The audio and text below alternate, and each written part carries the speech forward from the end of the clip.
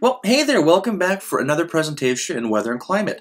This time we're going to discuss lightning, thunder, and tornadoes. So some of the context within this presentation is really talking about the sequence and development of lightning, the resulting effect and process of thunder, and then we'll wrap up with a little bit on tornadoes and talking about the sequences involved in all three of these processes. So that being said, let's get going. So let's begin with lightning. Now there are two families of lightning that we're going to discuss in this presentation. The first one is cloud-to-cloud lightning, and then the second one is going to be cloud-to-ground lightning. Now cloud-to-cloud makes up about 80% of the lightning that's observed. Electricity is discharged between the clouds and causes the sky to completely light up, essentially creating what's known as sheet lightning. So it's big flashes that are within the cloud itself. Now cloud to ground lightning is more of what we like to see when it crashes on the ground. You can see the lightning bolt come down. Now that only makes up about 20% of all the lightning that occurs, but electricity is discharged, and it happens between the base of the cloud and the surface of the ground itself, and that's when we get to see a very unique lightning show that, as it flashes down, as it appears from the cloud. As we'll learn, it actually doesn't flash down, but you'll see what that means. So moving forward, there is an actual sequence observed. So the first sequence is the electrification of a cloud and charge separation. So the cloud itself is going to hold a charge within those molecules. You'll have negatively and positively charged molecules. We'll talk more about that. But now that the cloud is charged, the next step will be the development of a path through which the electrons can flow. And then the last one is the discharge, the end result, when we actually get to see the lightning. So let's talk about each one of these sequences a little bit more. So I thought this was a great set of diagrams. It shows essentially the sequence of lightning done through a cloud, a tree, the surface, and then looking at both the positive and negatively charged ions within those environments. So we're going to talk about each one of these diagrams in depth, so don't worry, but this is just a nice sequence of putting it all together. So the first one is the charge separation. So positive charge is in the upper portion of the cloud, and then we find that negatively charged ions are in the lower portion of the clouds, and then often there are small pockets of positively charged development along the base of the cloud. But this is a representation of that diagram.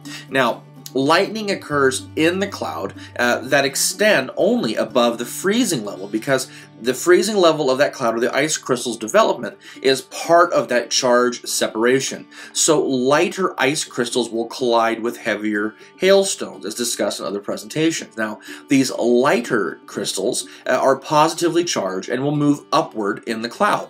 But when they start to impact the larger hailstones, the hailstones are negatively charged and much larger, and they will move to the lower portion of the cloud. And so because of those meetings, we now have a separation of dominance of positive and negatively charged ions. So then the next step is just now looking specifically at the positively charged ground. So it says that the negative charge at the base of the cloud causes a region on the surface beneath it to also become negatively charged as well. But we also have positively charged features that are much more dense and are also considered protruding objects, such as trees, poles, buildings. Anything that's essentially bulky and perpendicular to the surface creates a transition or a connecting point within the atmosphere, within the air around it, and the surface. So which brings us in, I guess I should mention, you probably have heard that before. That's why they say if you're stuck in the middle of nowhere and there's a lightning storm, they want you to crouch down and get as close to the surface as possible, because it's more likely that a connection will occur to a taller, more prominent feature versus a person, crouched down or laying down on the surface. The next step is what we call the step leaders. So the dry air that's generally observed is a great electrical insulator. So it actually stops the flow of currents. It cannot occur.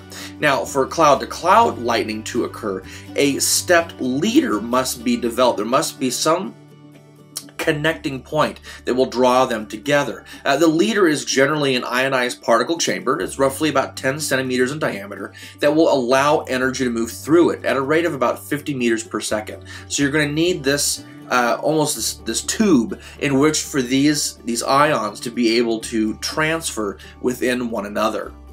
And then moving into the last phase is the return stroke, and this is essentially the lightning itself. Now, upon connection, the electrons will flow. Oh man, that's how you know you make a mistake.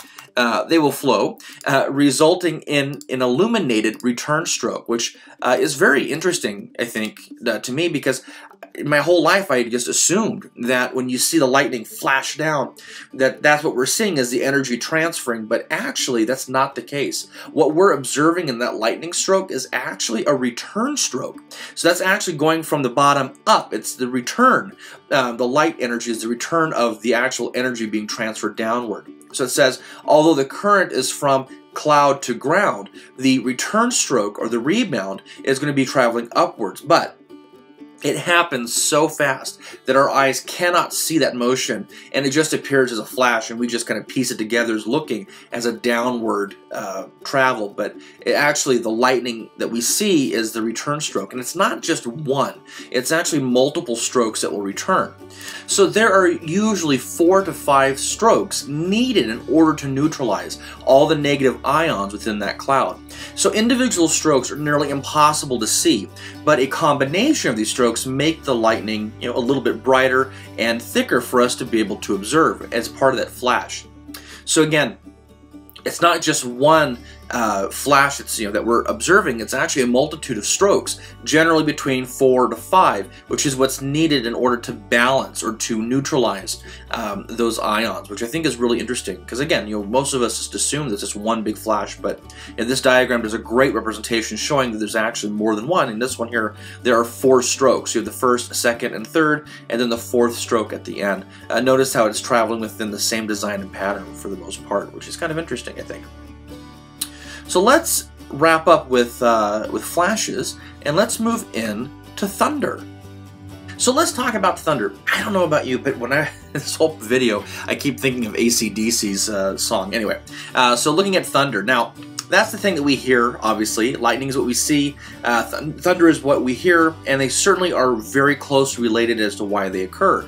Now, the lightning stroke can heat the air through which it travels to about 54,000 degrees Fahrenheit, which is roughly 5 times hotter than the sun. Now, due to this incredible heat that is observed and felt, within that line of sight, it causes the air to expand explosively as to how quickly that heat is being introduced. Now that expansion, that explosive expansion, results in what's considered a shock wave. So it's breaking like the sound barrier, right? So we're able to then hear the crack from that expansion of those molecules. And it takes about 5 seconds for thunder to travel about 1 mile, obviously depending on the environment. But I don't know if when you were a kid, when you used to have these thunderstorms, and you would see the lightning and then listen and count the seconds for the thunder to try to develop or count, to extrapolate the distance in which that lightning strike must have been in relation to your location. I don't know. Maybe I was only one, but I remember doing that.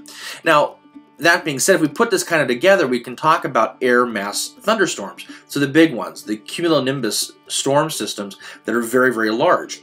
And we'll also introduce the 3 steps or the 3 stages within its development. Now, air mass thunderstorms are contained within a uniform air mass and generally away from a front. They're also very localized, so it's a big storm system within a certain area. So you would experience, a mass thunderstorm in one area, one town, one city in which it's experiencing, so it's one localized event. What's also interesting about them is that they are self-extinguished and short-lived. Now the sequence consists of a number of cells, but each of these cells going through these stages of the cumulus, mature, and then dissipative. Since we're kind of speaking of this, something I wanted to mention, living in Southern California, we are prone to fire season during the summer. And something that we get to experience a lot here, which is very unique, which is not seen in many places unless you experience the fires that we do, are the pyrocumulus, which are essentially these massive thunderstorm clouds that develop when you have a raging fire that goes over some very rich vegetation that generally has a lot of water or moisture still around it. And it will cause immediate evaporation to occur, which will create this massive, incredible rising effect. You usually get a little bit of lightning within cloud-to-cloud lightning, and then all of a sudden it will just dissipate on its own once the fire has moved past that source, which I think is interesting because it kind of relates similar to these as well. The image down below, we'll spend some time in a moment discussing each one of these stages, but we can see the developing or cumulus stage, then we have the mature stage in which we now have precipitation occurring, and then the dissipating stage, which is when the air mass thunderstorm itself begins to run out of fuel and kind of puts itself out. So let's talk about each one of these. So the cumulus or developing stage. Now, unstable air will rise as the surface experiences rapid heating. These updrafts of air will cool adiabatically, or will cool as they rise because they're getting farther away from that heat source.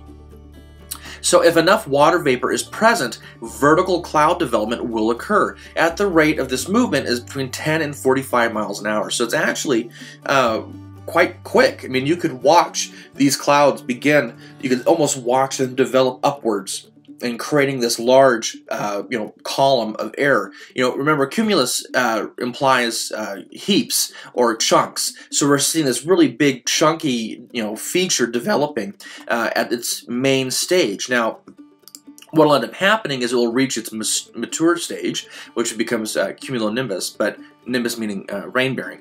This stage is reached when the precipitation is present along with both up and down drafts. So you have a strong updraft, which is continuing to feed the cloud. You also have a downdraft, which is going to cause precipitation, in which you're going to lose some of the water vapor as rain droplets. There is also lightning and thunder developed within this system. And then what's interesting is that the cloud tops, or meaning that it stops rising where the atmosphere is stable. And that being said, you then create that anvil head, as we can see here. The anvil head is actually a great telltale sign of the direction of the wind flow, the upper wind flow, because the anvil head appears as the wind blows the ice crystals downstream. So we know that the upper air in this diagram is actually moving towards the right. So now you've got this really incredible, intense storm, and then at some point you no longer have the formative updraft that is refueling or recharging the system. So this is when the downdraft has dominated all the rain flow itself, and surpasses the updraft, preventing further addition of that water vapor, and then precipitation will just essentially cease because there's not a continued source of new water vapor, and the cloud will essentially evaporate. And that's really the process of these very large thunderstorms that we see. So then the next step is, which kind of relates with this, is what about tornadoes? So we talked about lightning. We've talked about thunder. We've talked about large air masses and thunderstorms. So now we get to talk about tornadoes, which is where we're going to wrap up within this presentation for you today. Now, the tornadoes are a direct result of some of these massive thunderstorms, and we'll talk a little more about that. But, zones of extremely rapid cooling will experience rotating winds beneath the base of the cloud. That rotation in the northern hemisphere is generally counterclockwise, and it will be clockwise in the southern hemisphere, and that's due to the pressure gradient, the large difference in that pressure gradient of high and low pressure. And the movement is between 30 to 280 miles per hour.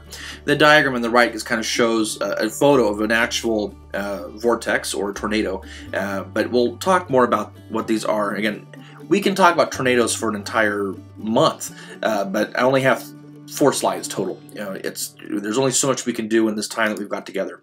So this is a very simplified diagram showing the tornado development being, at the beginning, about 15 minutes into its development, and then at this 30-minute mark. So at the beginning, we can see there's no clouds. You have an outflow boundary, essentially a convergence zone, upward motion. The upward motion is due to convection cells moving air upward and also moving in water vapor if available. At some point, it will cool through expansion, and you'll end up creating new convective development or clouds here. And we can start to see within these blue arrows showing that spinning, that rotation of essentially a tornado. But it's not a tornado there, but we can start to see that counterclockwise motion, the circular advection vertically. So then we move into the final stage, about the 30-minute mark, and now we can see that we have now rapid convective growth. So the cloud is growing rapidly, it's now turned into a full-on anvil head or a cumulonimbus. And because of that, you have very strong convective updrafts, which will stretch and essentially intensify the vortex into what's now observed as a tornado. So now that you've got this incredible uplift that's occurring, this updraft, that's very, very fueled and charged, it's going to start picking and moving up material and feeding the storm clouds. So it's really growing this storm system. And so the greater that is, the larger the tornado will be. Which brings us to this next diagram, which is, again, the development. This is using an example. This is a tornado that was 1989 in Bangladesh. It was considered one of the most devastating. There were about 1,300 victims within this tornado system. So the first step, as we can see, the initial funnel, which hovers over the surface, grows from a thundercloud. If the conditions are favorable, temperature, swings, etc., our tornado will take shape, and will actually you can actually see it touching the surface of the Earth. So you can see again, that the vortex has become so large and well defined that it now is making impact on the surface, and we can see it. Then we get into stage 3, which is when the conditions start to change. The funnel will become very narrow, it will not have that driving force, and it gradually will remove itself from the surface and its touchdown system, and will start to pull itself back up and will become much weaker. So again, this diagram is just kind of putting those things in perspective. We can see that it's got a clockwise rotation. You got cold at the top, crosswinds, warm air at the bottom. We have our spiral movement. Air speeds at the funnel are about 200 meters per second, so on and so forth. And this one here had a lifespan of up to 7 hours, which was incredible. Now, based on the speed in which these tornadoes rotate, we actually give it a name. We can regulate them. I mean, this is something we really don't deal a whole lot with in California. But in the Midwest, in Tornado Alley, this is a very common system that develops. So this is the Fujita tornado scale, giving it F0 to an F5, giving it an estimate of wind of miles per hour. So if it's between 75 and 112, would give it a rating of an F1. And we would say this is moderate damage. It will peel the surface off of roofs. Mobile homes might be pushed off their foundation, so on and so forth. Maybe an F4, devastating damage. Well-constructed homes could be leveled. Structures with weak foundations could be even picked up and blown away. So it's just incredible to think that this energy transfer of temperature and air can become so intense that it can literally pick up buildings. It's just very incredible. I mean, it's terrifying, but as a science, it's incredible to understand that we live in such a dynamic place. So, this was, again, crash course in tornadoes with just some of the fundamentals. We'll continue to talk more about extreme weather throughout these additional videos. But maybe you have experienced a tornado. Maybe you've seen one. I'm not talking about just those dirt devils, those real small pressure gradient ones. I'm talking about these big ones. Be sure to comment below. Don't forget to like the video if it was helpful. And if you have not yet, don't forget to subscribe. And we'll talk soon.